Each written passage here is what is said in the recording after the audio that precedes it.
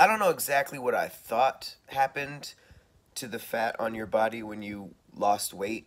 I guess I thought what most doctors thought. A lot of doctors thought that when you lost weight, a lot of that fat was burned and made into energy.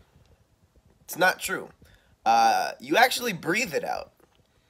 It's pretty crazy. More than half of the fat that you lose is converted into carbon dioxide, and you breathe it out, which is crazy. Oh, basically, you could start by what fat is.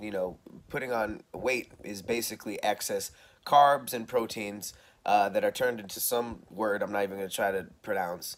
But then that is stored into your fat cells. And to lose weight, you have to access the carbon in that. And when you break it down, it turns mostly into carbon dioxide. And then the rest, it goes out of your body through pee and sweat and tears.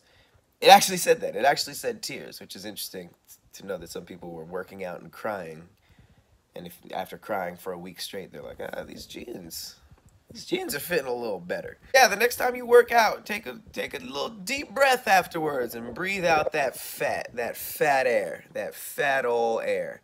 I don't know if that's how fast it takes to happen, but it's pretty interesting, right? Breathe your fat out.